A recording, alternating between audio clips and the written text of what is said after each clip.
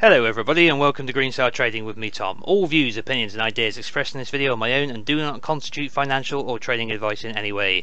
It is 10 to noon on Saturday the 13th of March 2021 and we're going to spend the next few minutes talking about Gamestop. Going to keep this one short and sweet as there's not much to talk about really. I mean, we've seen such bullish price action the last few weeks. We've seen the trade I said play out, which is the gap cover. We've had our easy trade. Now things are going to get tricky.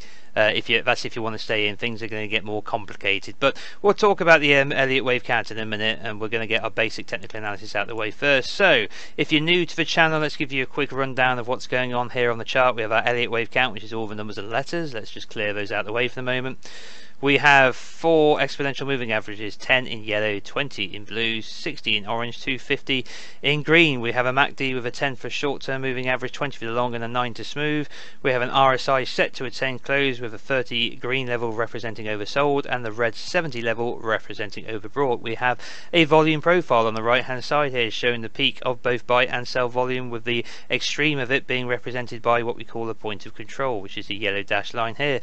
This is a visible range and adjusts when we adjust the chart. Right, so first things first, what we can see on the weekly time frame, well, 3 big bullish candles back towards the highs. Didn't quite make it there yet, if we are going to at all. We'll talk about that later. Still above the 10, 20, 60, 250 exponential moving averages. On the weekly time frame, we could not even get down into oversold conditions. We got back into neutral between the 40 and 60 on the RSI before returning back to overbought. Not quite there yet, but almost.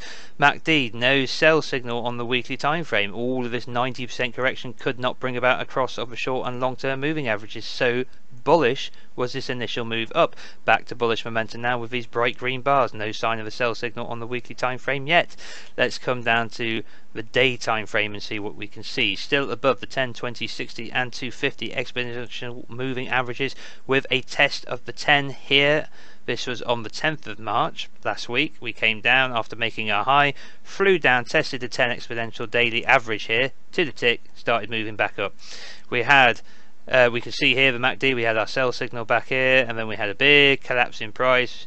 Bearish momentum actually died off before the bottom, started to fade away back into bullish momentum, crossover on the short and long term moving averages, thrust back to the highs but not quite there yet, back above all the major moving averages. Could not get to oversold conditions on the RSI even on the daily time frame, just in the neutral territory. Like I said, like I said in the previous video, this big flat line in the RSI while the price headed lower and momentum flat line, these are your diamond handers.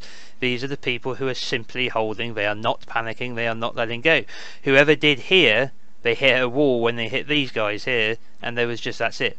No more bearish momentum to be had.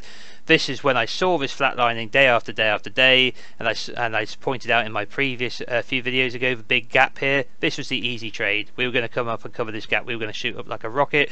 That's exactly what we did. Job's done. Right, back up into overbought conditions on the RSI. So that's basic technical analysis. Let's bring in our Elliott wave count. We've just got a couple of things to update on the chart since I haven't updated it since a few days ago, where I basically looking at where we could go. So let's go full screen here for a minute. So let's talk about the trade we were talking about, which was the gap cover here. That's now complete. As you can see on the daily time frame, we came up inside of this candle to the tick, closed it, came down, brought up, came back, tested it, back up again. So nice and easy. You can see an even clearer test of this on the hourly time frame. If I just come in and we alter the chart, let's have a look. So the white line here represents the gap at 212.32. Look at this red candle here. We wick straight up to it, find resistance at 212, close the technical damage done to the chart, which is the gap here, sell off, gap back over it, test it to close it, test the gap for support, top of the gap here, find support, push up into a peak, sell off to close this gap here. All technical damage done to the chart is now tidied up and completed, so we can't look to anything which says this is going to happen now. It's now flying by the seat of your pants time, because we've come a long way very fast again. We've fixed the technical damage in the chart, we've had our easy trade, we've had our 370% profit from the low here. For me now, I'm out of the trade bar a tiny position which has got a stop loss back at the gap cover, and that's it, and I will be out of profit once it's over. And you know what, guys, if you're part of the Wall Street's community, Wall Street's bet guys, the diamond handers, and you're holding this no matter what, I hope it goes to 1,000 for you. I hope it goes to 2,000, 3,000. and you guys absolutely kill it and smash it. But I've had my easy trade out of this and I don't need to take the risk, but I wish you the best of luck. Alright, and I'm happy to be left behind while you guys go off to the moon, unless of course my little what's left of my trade stays in, but I've got a feeling we're going to sell off here. So let's talk about our two options, right? We're either in an impulse wave and we've just gone 1, 2, 3, 4, 5 into a 1. Now I wouldn't count this here as a 3, 4 and this is a 1, 2. You can go 1, 2, 3, 4, 5 in here into a 1, 2. The problem is we've got an overlap. We had this sudden sell-off after putting in a high here. We just raced down and then we overlapped here. So if I show you what I mean, let's just zoom in over here and bring the chart down. This low here, let's just bring up a horizontal. This low here overlapped this high here, so we can't call this a 3-4. So I'm happy to just call this a wave 1 at the moment. So going on the bullish idea, and this is uber bullish, guys. You know, we just have to look at it that way, that we're just going to keep pushing higher if this is true. We'll zoom in here and have a look at what we've got going on. We'll come down to 15 minutes. So we sold off like lightning here. This is brutal. So this supports the idea that this was some kind of major top, right? So either a wave 1 or a wave B. We'll talk about that in a moment. And then we've gone down in an A, 3 waves into a B, might be complete, might not be complete, and then we'd be looking for 5 waves down in a C. Okay, so bum into a 2, and then off we go into the wild blue yonder, higher and higher and higher, and that would be an ABC correction from a 1 on the intermediate time frame into a 2. So that's option 1, and on that option then we are just going so much higher. We're going into 3, 4, 5 into a 3, into a 4, into a 5, thousands and thousands and thousands and thousands higher than where we are, which does seem completely unbelievable and insane. But let's just be absolutely honest with each other. Gamestop at 482.55, a previous high from where it was trading 6 months ago, was absolutely insane. So we know that absolutely insane can happen, and for the sake of the bulls holding it, let's hope it does. Bring it on. We're in insane times, so just let's just do it. Excuse me for a moment, just having a quick sip of a drink there. Alright, so that's option 1, and I know the count's really simplistic at the moment, but like I said, since fixing the technical damage on the chart here, we haven't really got that much to go on. I will start to fill this out over time, but so volatile, so gappy in places. So option number 2, we put in a wave 1 up here, or a wave 3, or a wave 5, whatever it was. Could be primary degree 5, could be primary degree 1. It's such an insane move, we just don't know, but we know it's a high, and until it gets taken out we have to look at it as the high. So we go A, B, C. Let's just put this in orange to show it's our alternate count, and let's move it into intermediate time frame so it fits within our primary degree that we're using for our wave 1. Right. So nice and simple. The sell-off last week after hitting that high, we can consider that either the signal of a wave 1 completion or a wave B completion. It was so violent, so abrupt, that it suggested a major top in place, at least for the short term. And this is what the ABC would look like. Now, if we don't go to a new high, which could be an expanding flat, let's just assume we stay below it, this would be a regular flat. Then we'd be looking for the C to complete just beyond the A or just before the A. A running flat would have it complete before the A, anywhere around the 61% retracement. Regular flat would have us go just beyond the A with a 1-to-1 parity. So what does that mean? So 1-to-1 parity. The top to the bottom to the recent top. Puts the price down here where I put it basically. And that would be back around $28. 27.71 I make it. And that's your two options, guys. You know, we had that big pivot last week here, sudden sell-off. That's either an A wave down with a B and 5 waves in a C onto intermediate degree. This is the bullish count going higher into a 3, or we topped in a B wave and we've got 5 big waves to come down over the next few weeks and months, and the price is going to crash all the way back into the $20 territory. I'm sorry I can't give you more. I gave you the best I could when we had obvious technical damage in the chart to fix. We got a nice trade out of it, but from this point onwards you are taking risk. That's it. You're just taking risks now, and and if you get rewarded for it, God bless you. I hope you get I hope you go to the moon. But if you get smashed, just be aware of the potential for it to go horribly wrong from here.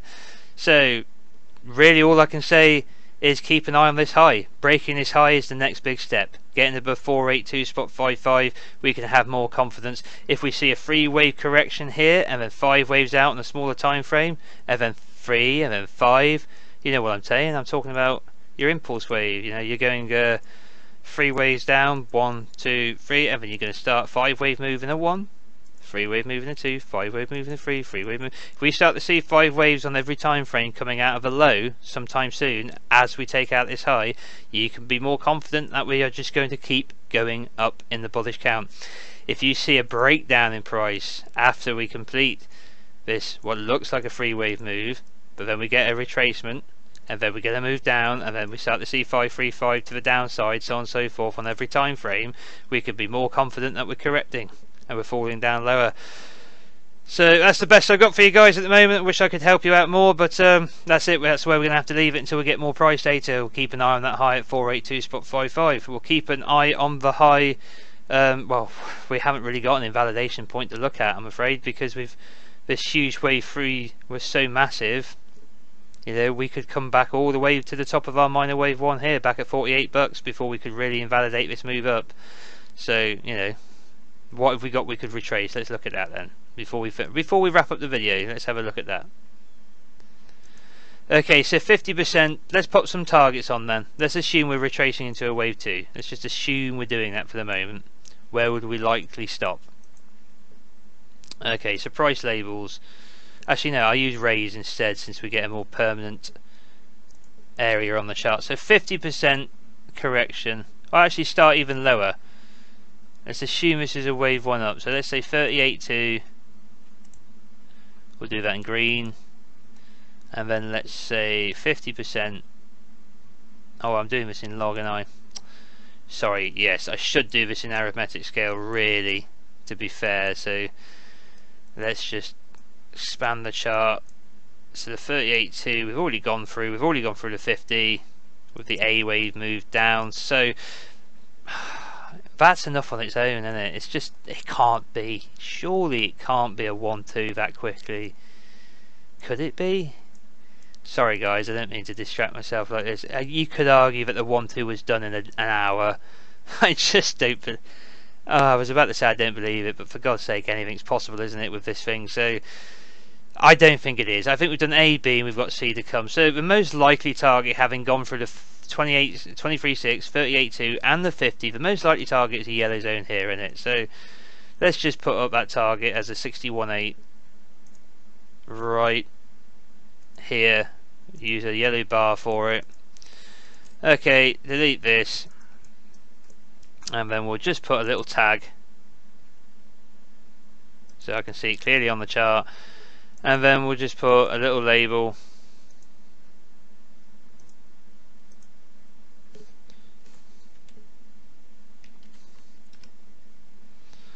Okay, so this is the 61.8 of wave 1 at 157 spot 29, and that would complete a 3 wave move, wouldn't it? Because we had this race down here in an A, up into a B, down to into a C, and then off we go. So there's a target for you around the 157 spot 29, around 157, 150, 160, in that region. We are going to come into some kind of support if we come down in 5 waves from the C.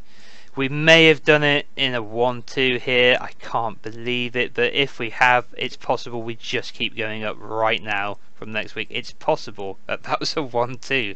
I just don't want to believe it. I don't care now, guys. Like I've said, I've expressed my position. I'm just saying from a technical analysis point of view, I don't want to believe that was a 1-2, because it's just madness, isn't it? So 1, 2, 3 moves we want to see in a corrective move, but fair enough. So to sum up, because I know I'm rambling now, I know I'm waffling, we're going to just bring the chart back into log, save it.